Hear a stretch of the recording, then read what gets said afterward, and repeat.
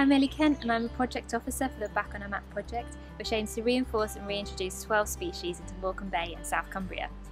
One of the species I've been working on recently is the small blue butterfly, which has unfortunately seen a 44% decline in its distribution across the UK since the 1970s. There are many reasons for this, including habitat fragmentation and overgrazing, but also reduction in the small blue butterfly's larval food plant, which is kidney vetch, and this is the one and only food source for the caterpillars of the small blue butterfly.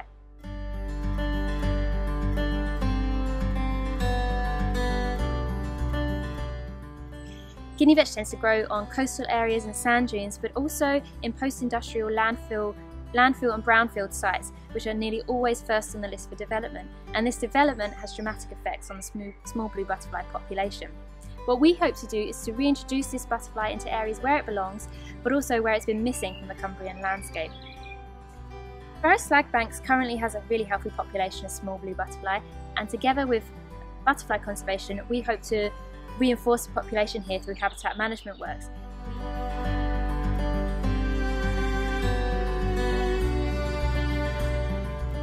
When small blue arrived at Barrow Slagbanks, they were relocated from Workington, just adjacent to Workington railway station, where the car park was being extended over an area of small blue. So they were rescued and relocated to the Slagbanks about 5 years ago, and within a year or two they'd spread pretty much all over the Slagbanks because the kidney vetch there was already so well established.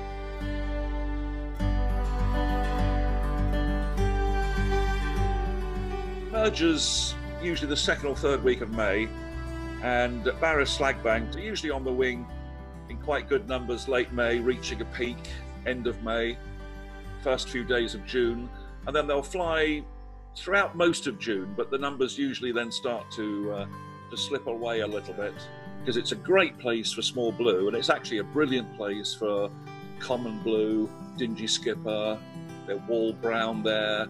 There are lots of things. It's a super site.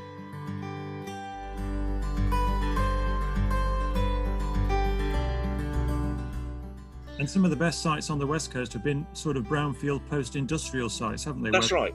These brownfield sites, wonderful, because the conditions are so poor that the kidney vetch flourishes. Yeah. And these are fantastic sites for the small blue. There are a number of these little colonies all the way from St Bees up to Whitehaven. Then there are a number of bigger colonies and some really strong colonies. Some of them, though, have been lost because of all the development that's taken place in the Whitehaven, Workington area in particular.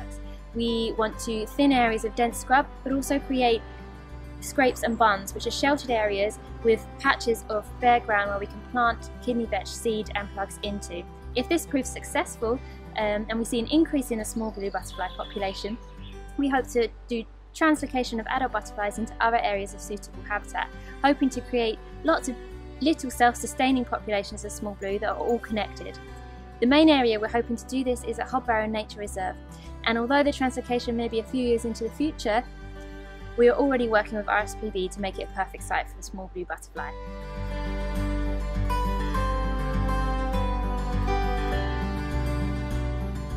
I'm absolutely delighted that Boom are involved with the small blue as well as with the Duke, because it really can make a big difference. You know, if we can secure populations in South Cumbria, Cumbria then will have some of the key populations in the UK. If you or anyone you know knows of areas of big patches of kidney vetch where we can collect some local seed, or if you're happy to volunteer or just want to ask us any questions, then please don't hesitate to get in touch, and I look forward to hearing